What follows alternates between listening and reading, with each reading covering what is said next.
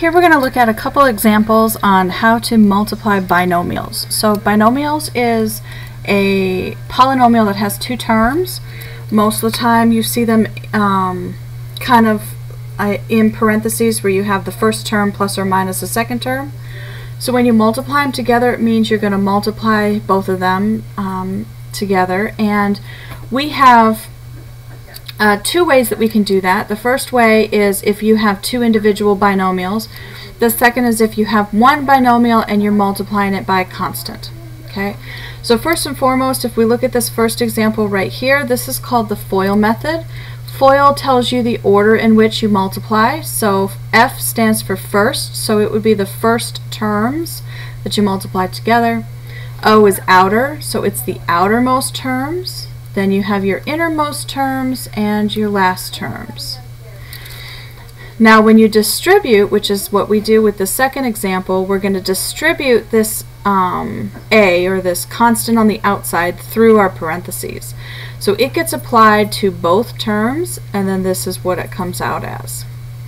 So what I have two examples here that we're going to look at real quick, just so you can see how to multiply those binomials together. Now, of these two methods, the FOIL method is the more complicated, so both of these examples deal with that idea. So here we're going to go ahead and FOIL, so we're going to multiply the two of these together. And so here we've got FOIL, so I'm going to go ahead and use some colors to try and help. So first we have your F, which is your first, so we're going to multiply the first two terms together. So this is going to be x times x. Then we're going to add it to the next set. So here we'll go ahead, and this is going to be your outermost set. So these two terms.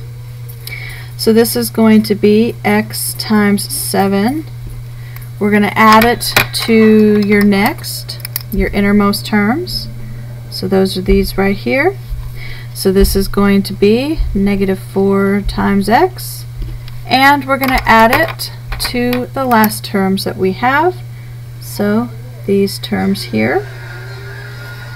So this is going to be -4 times 7. Okay. So once we do that, we're going to do the math. So x times x is going to be x squared. Then we have x times 7, which is a 7x, minus a 4x, and then minus 28. We're going to combine your like terms together, so the end result becomes x squared plus a 3x minus 28.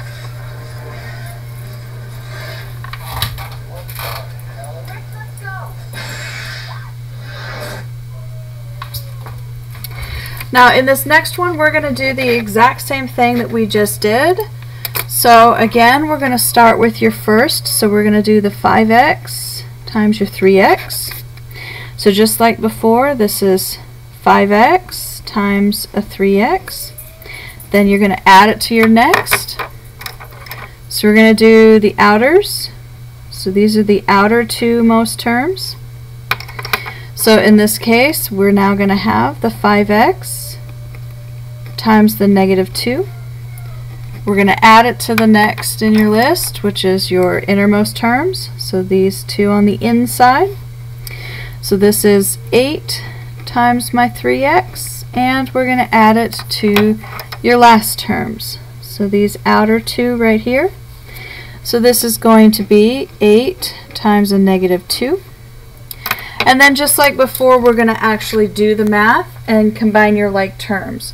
So in this first one here, we're going to multiply the numbers together. So 5 times 3 is 15. X times x is x squared. Then we have 5 times -2, so this is a minus 10x. 8 times 3 gives you plus 24x. 8 times -2 makes it minus 16. And then again, just like before, we've got to combine the middle terms here. So this becomes 15x squared plus a 14x minus 16. And that, in a nutshell, is everything that you need to know in order to FOIL or multiply some binomials together. So if you have any questions, please let me know. Otherwise, I hope you enjoyed this video, and I'll see you next time.